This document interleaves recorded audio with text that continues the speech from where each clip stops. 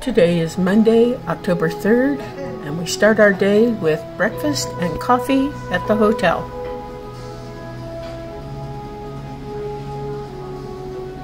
Our first event is a 1-hour lecture at the hotel. It is presented by Emily Voss, and the lecture is called Madison, Montpelier, and the Constitution. Emily spoke of how James Madison was revered as the father of the Constitution and co-author of the Federalist Papers. Emily also spoke of James Madison's wife, Dolly. For half a century, she was one of the most important women in the social circles of America. In fact, First Lady Dolly Madison and Paul Jennings are credited with saving the portrait of George Washington when the British attacked the Capitol in 1814. Our Rhodes Scholar bus picks us up at our hotel, and we begin our 1.5-hour ride to Montpelier. Along the way, we're going to slow down because there's no place to stop, and we'll see Montebello, the birthplace of President Zachary Taylor.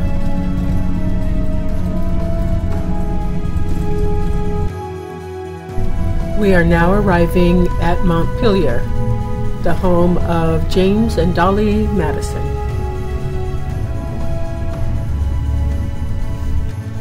William DuPont was the last private owner of Montpelier. William and his wife Annie made substantial changes to the house, enlarging it, renovating the formal garden, and adding many outbuildings and stables. Their daughter Marion DuPont Scott was an accomplished horsewoman who transformed Montpelier into a first-class, thoroughbred breeding and racing facility, building a state-of-the-art steeplechase course and a flat training track. In 1929, Marion started the Montpelier races and opened them to the public.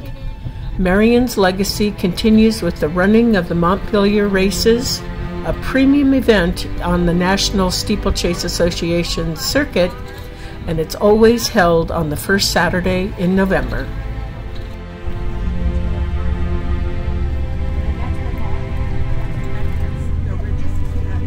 We arrive at the Rubenstein Visitor Center, where we see a life-size sculpture of James and Dolly Madison. It's time to start our guided tour. Marion DuPont Scott died in 1983 and bequeathed the property to the National Trust for Historic Preservation. It took 5 years and $24 million to restore the stately home to the way it appeared during James Madison's retirement years. This was their portico, and they built the portico at that time, so the house wasn't connected downstairs. They would come out of there and walk down the portico. Madison is very concerned with the ideas of religious freedom. In the context of that Virginia Declaration of Rights, he insists on the language of religious freedom rather than tolerance, which was the language that Mason had put in. So it builds up a static electrical charge and goes down the tube and electrifies the ball again. Now Dolly liked to use this as a parlor game, you know, later in the night. So many people availed themselves of this that had of the American Colonization Society at different times. The capital of Liberia today. Sequestered himself for hours and hours. In 1785, 1786, he was serving the Virginia legislature some at that time. When he wasn't in session with them, he was back here negotiating their own trade deals with foreign powers, printing their own currencies.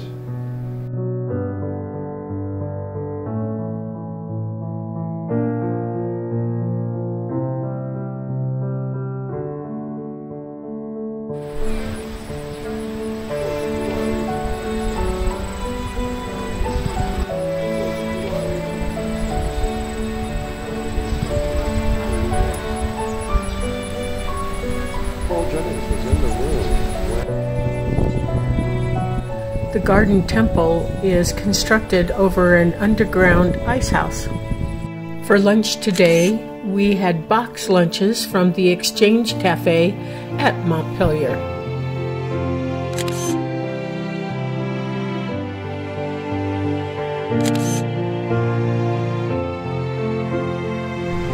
Near the entrance to Montpelier is the now decommissioned train depot that was built by William DuPont to enable his travel to Delaware for work and to provide passenger and freight service to Montpelier.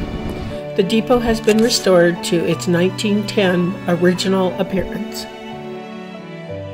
We're heading back to the hotel where we all have the afternoon free to do whatever we'd like. Since Pat and I have a rental car, we're going to drive up to Carter Mountain Orchard and explore that.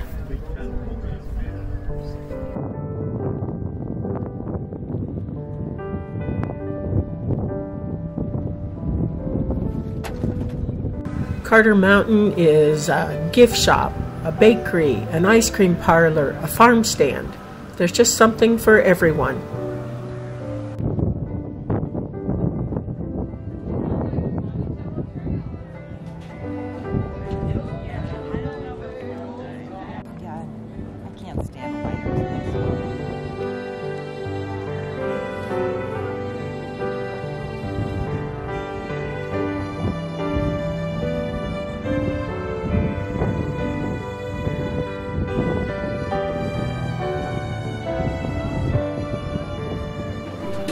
We're going to have the apple cider donuts, some hot cider, and some hard cider.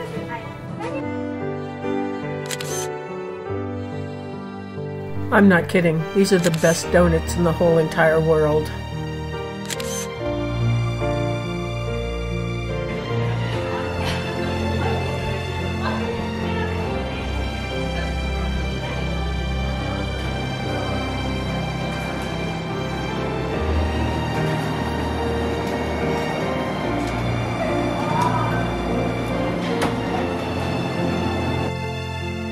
In September 2019, I was in Charlottesville to attend a family wedding with my daughter Sarah and her family. We came to Carter Mountain then to have dinner, listen to music, and watch the sunset. I was so amazed at how many people came to watch the sunset from here.